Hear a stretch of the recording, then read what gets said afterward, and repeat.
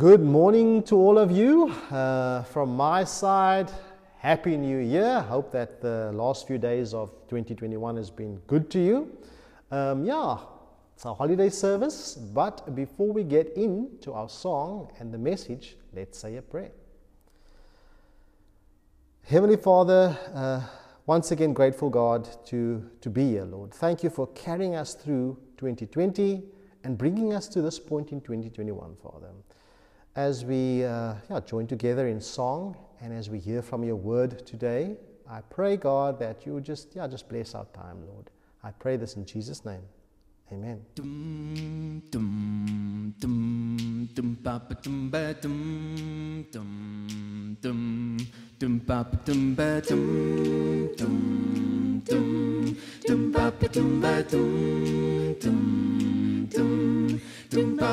Give thanks to the Lord, for He is good. His love endures forever. Give thanks to the Lord of Lords. His love endures forever. Him who among us does great wonders. His love endures forever. Give thanks to the God of gods. His love endures forever. Give thanks to the Lord, for His love endures forever. Sing praise to His name, for His promises are good.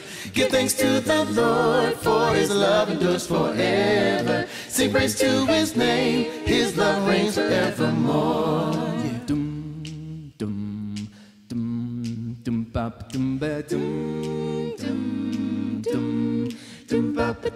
To Him who calls us from our sorrow, His love endures forever. Freed us from our enemies. His love endures forever. Who by His wisdom made the heavens. His love endures forever. And spread the earth upon the sea. His love endures forever. Give thanks to the Lord, for His love endures forever. Sing praise to His name, for His promises are good. Give thanks to the Lord, for His love endures forever. Sing praise to His name, His love reigns forevermore.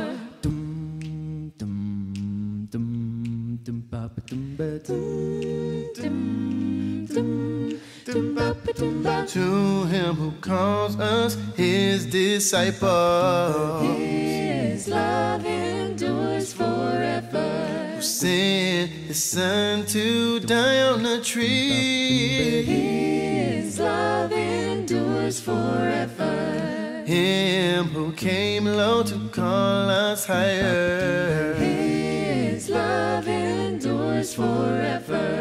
And by His truth has set us free. His love endures forever. Give thanks to the Lord, for His love endures forever. Sing praise to His name, for His promises are good. Give thanks to the Lord, for His love endures forever. Sing praise to His name, His love reigns forevermore. Give thanks to the Lord, for His love endures forever. Sing praise to His name, for His promises are good. Give thanks to the Lord, for His love endures forever. Sing praise to His name, His love reigns forevermore.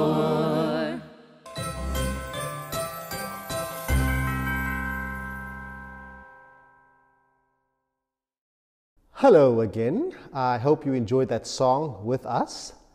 As I'm sure you're aware, we are currently busy with a sermon series entitled After the Storm.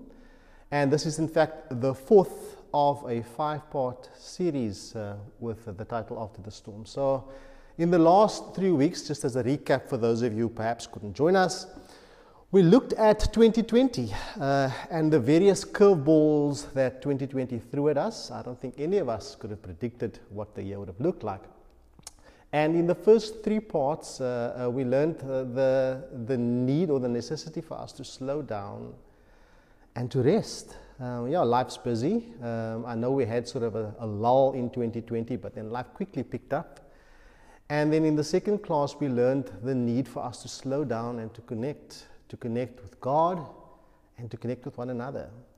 And then last week, James reminded us through the scriptures that we also need to slow down and reflect, to basically look back before we look forward. Because I believe without looking back or reflecting, the chances of growing is very, very slim.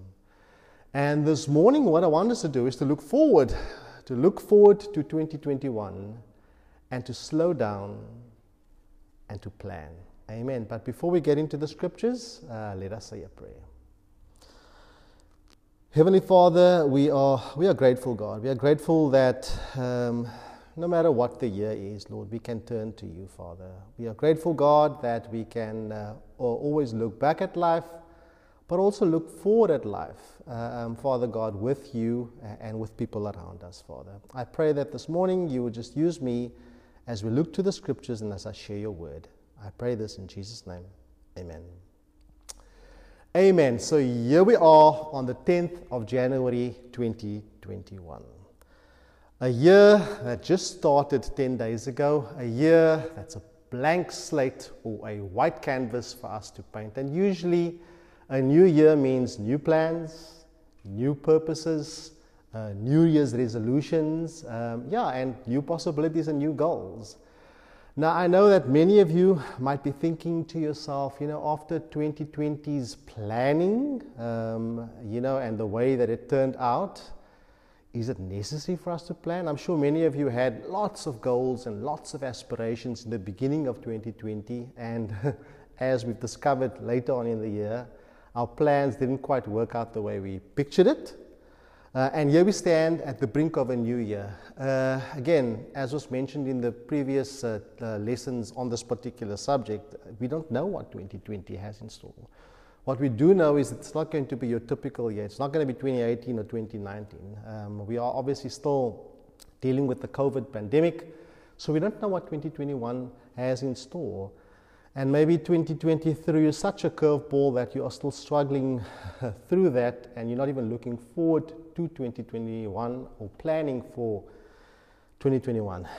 Do we plan? That's the question. Now, as I was thinking through this particular class, I asked myself, okay, so there's two possibilities here with regards to planning, slowing down to plan for 2021. And option A for us is to put my plans in place and trust God. Is to say, yes, my plans, think through my plans, make a note of my plans for 2021 and say, I'm going with it and I'm just going to trust God for that. And then option B is for me not to plan and to simply trust God. I know that seems a bit silly, but I'm sure many of you have planned in 2020 and things just didn't turn out the way you pictured it, and you was almost forced to trust God. So maybe that's what you're thinking, looking forward to 2021. Again, so it's my plan versus God's ways. Now, the scriptures actually encourages us to do both. So if we look at the first scripture, which is Luke 14:28, it says, "For which of you, desiring to build a tower, does not first sit down and count the cost, whether he has enough to complete it?" How can we build anything without a plan? How can you do alterations to your house or build a new house without an architectural plan or even a budget or some sort of plan to get you through that? So this scripture is definitely encouraging us to plan. And then another scripture that teaches us the same thing is Proverbs 21 verse 5. Here the scripture says, "The plans of the diligent lead to profit, as surely as haste leads to poverty." The scripture is encouraging us to plan, because if we plan, it will lead to profit. But if we rush into things without planning, we might end up in poverty. Amen. And again, just taking it back to the building example. I mean, if you're not going to budget accordingly or plan accordingly, you might, and just rush into it, you might just find yourself not completing the project. And then on the other hand, as part of sort of option B, some of the scriptures encourages us to sort of, put aside our plans and just trust God, because at the end of the day, God eventually decides what's going to happen. And some of the scriptures that sort of leans more towards that side is Proverbs chapter 19, verse 21, which says, "Many are the plans in the mind of man, but it's the purpose of the Lord that will stand." In other words, we can plan, but at the end of the day, God's plan is the one that will stand. And in Proverbs chapter 3, verse 5, which teaches us that we need to trust in the Lord with all our hearts, or your heart, and lean not on your own understanding. So don't lean on your own understanding, on your own plans, but instead trust in the Lord. So here we have these two extremes. And I'm sure you might have figured it out now. Neither A nor option B is actually the correct way. I think there's an option C necessary here. And it's basically to marry those two plans together. For us to do planning, but also to commit those plans to God. And that's what I want us to speak about in this particular lesson this morning. Amen. And what I want to encourage us to do is to use what I've sort of coined the 4P process, or the 4P process of planning. And the first step in that particular process is to pray. We've got this amazing blessing in God. It's a massive blessing that we can turn to God at any time and anywhere. And me in particular, I don't think I use that resource enough with regards to my planning. So as you're thinking through possible plans for 2021, whether it be related to growing your marriage, whether it be related to growing your business, or growing yourself as an employee in a business, growing your relationship with your kids, or growing your relationship with God, as you think through where you want to end up in 2021, and as you plan ahead for that, I think the first place to start is to actually speak to God about it. There's a few scriptures that sort of nicely sums this up and actually explains it quite well. And the first one is, we've just read Proverbs chapter 3, verse 5, but if you continue to read verse 6, so verse 5 says, "Trust in the Lord with all your heart, and lean not on your own understanding." But it continues in verse 6 to say, "In all your ways acknowledge Him, and He will make your paths straight." So there's nothing wrong with planning. In fact, the scriptures teach us very clearly that we need to plan, but it's to acknowledge God in our plans, and He will make our paths straight. Another scripture verse that also ties in with that, but cross-references that one quite nicely, is Proverbs chapter 16, verse 3, which says, "Commit your plans to the Lord, and your plans will be established." So it's, yes, do plan, but commit them to God. Pray over them. Hand them to God. Ask God for guidance through His Word. That's the recommended first step if you are planning for 2021. And then the second P in this process is, after we've prayed and we committed it to God, is to use the resource we have available of advisors or people. As I was thinking through this particular message, I was sort of thinking through people in the church, and I realized, we have this amazing resource of advisors inside the church in almost any industry. In healthcare, we've got doctors, we've got nurses in our church. In construction, we've got architects, we've got engineers, we've got project managers, if you're looking at the construction industry. If you look at, even in public service, people working for the City of Cape Town, people working for Public Works, marketing, business, entrepreneurs. If you're starting a business or your business is going through some difficult times, there's a number of people who have and own their own businesses. And we have this amazing resource of people available to us inside the church who can advise us and who can guide us. And again, for me, it's like, as I was thinking through this, I thought, I don't actually use that blessing that God has given to me and this resource that God has given to me enough. It's to make contact with His people. It's planning, praying, and then speaking to people about your plans. I don't know what your plans are. I mean, if you're looking at growing your business, maybe some advice would be pray through it and then speak to someone who has a business. Get some advice from them as you're planning towards 2021 and growing your business. And yeah, we've got this resource. And again, church, I want to encourage us to actually reach out to people who can possibly advise us in all of these things. Now, there are a number of scriptures that actually sort of encourages us to seek advice. And I think Werner's preached quite a few sermon series around seeking advice. One of those scriptures is Proverbs chapter 15, verse 22, which says, plans fail for a lack of counsel, but with many advisors they succeed.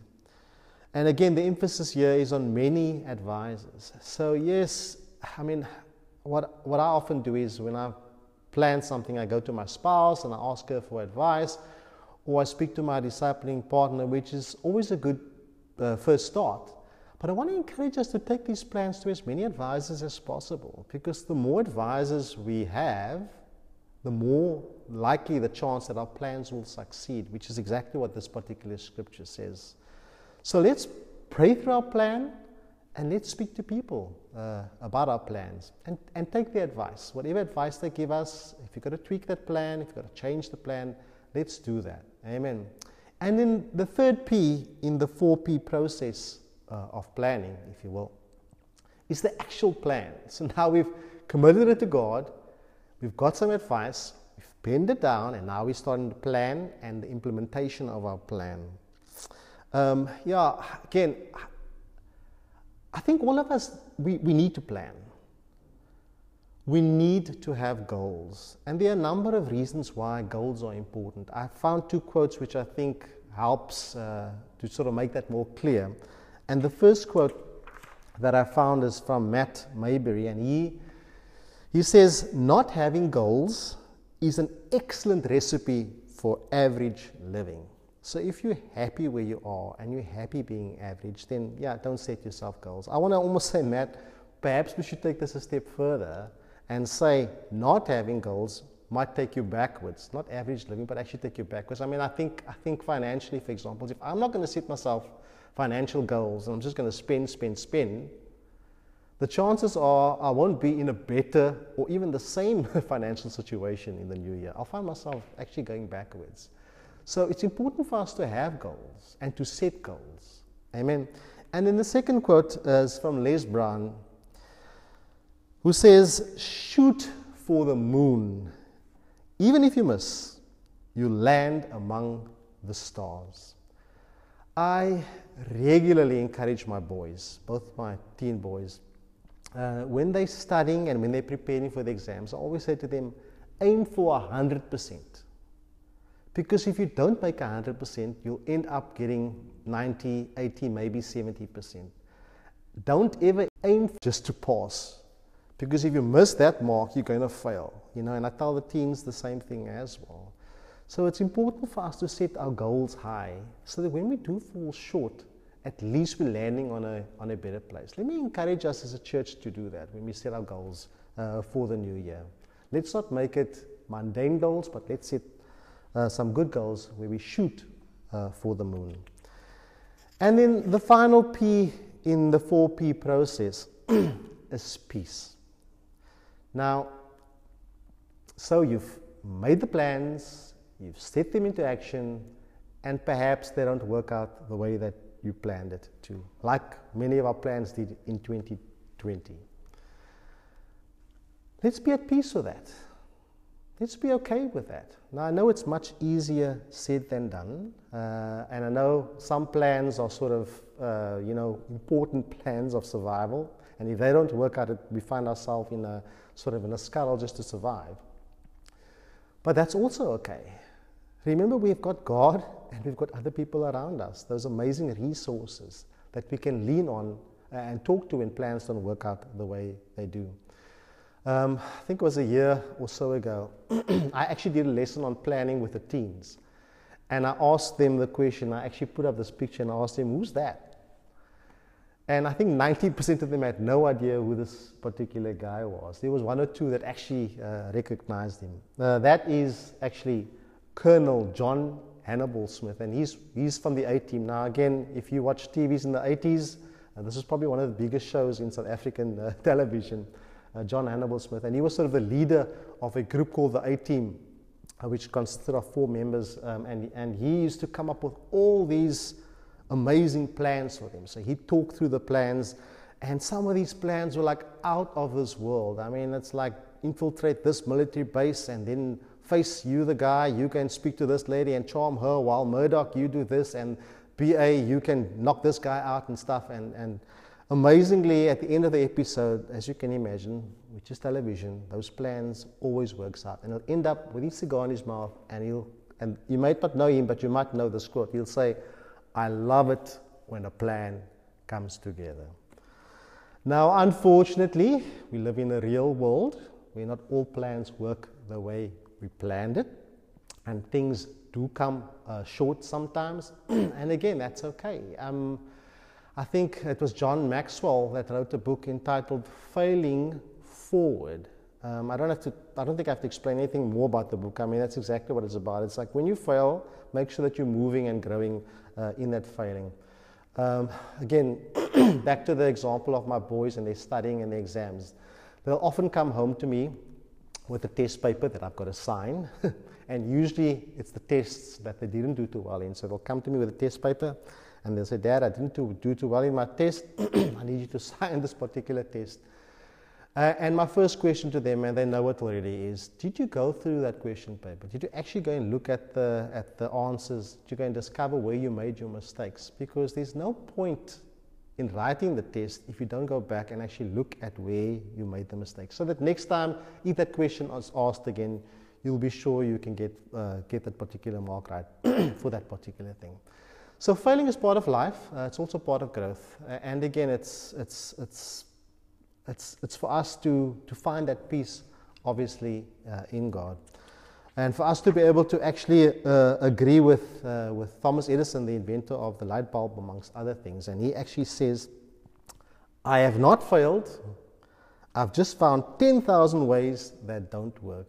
And again, not easy to think like that, but I want to encourage us as a church to think like that as we walk this walk and as we implement the plans going forward into 2021. Amen.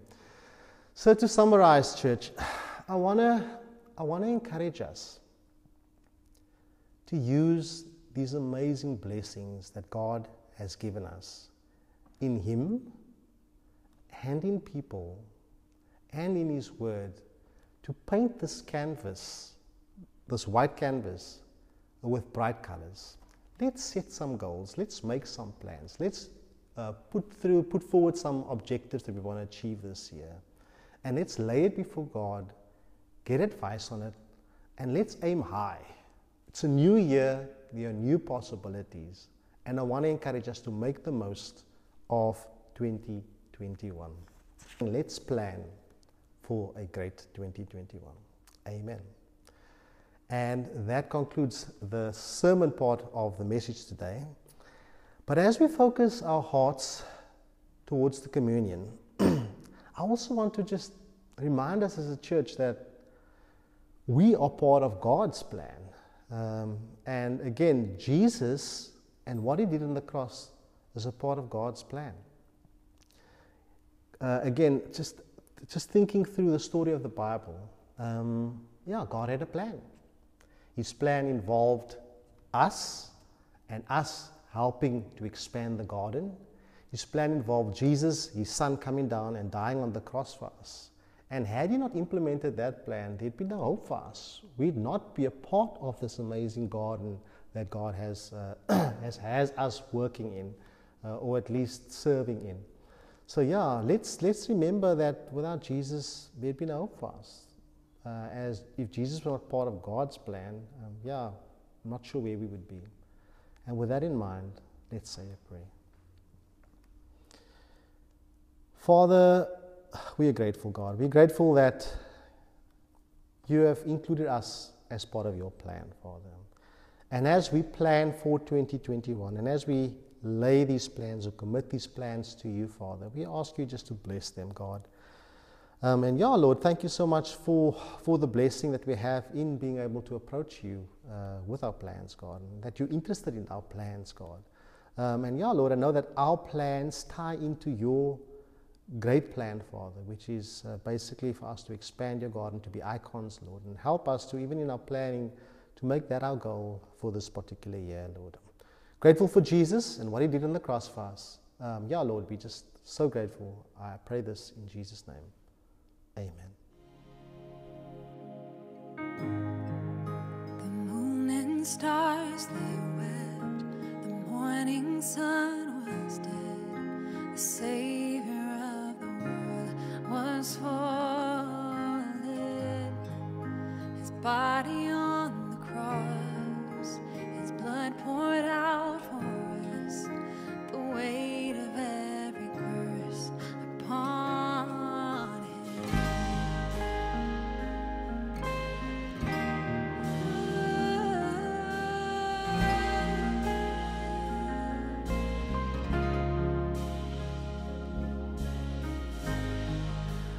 final breath he gave, as heaven looked away.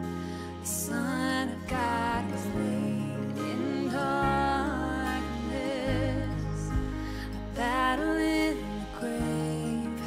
The war on death was waged, the power of hell forever broken. The ground began to shake.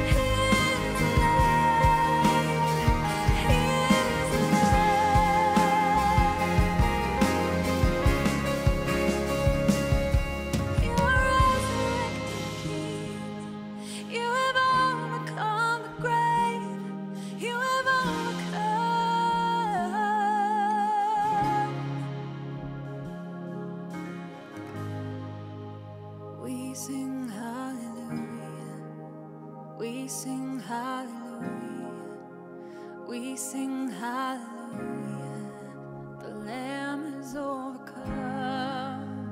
We sing hallelujah, we sing hallelujah, we sing hallelujah, the Lamb is overcome. We sing hallelujah, we sing hallelujah, we sing hallelujah, the Lamb is overcome.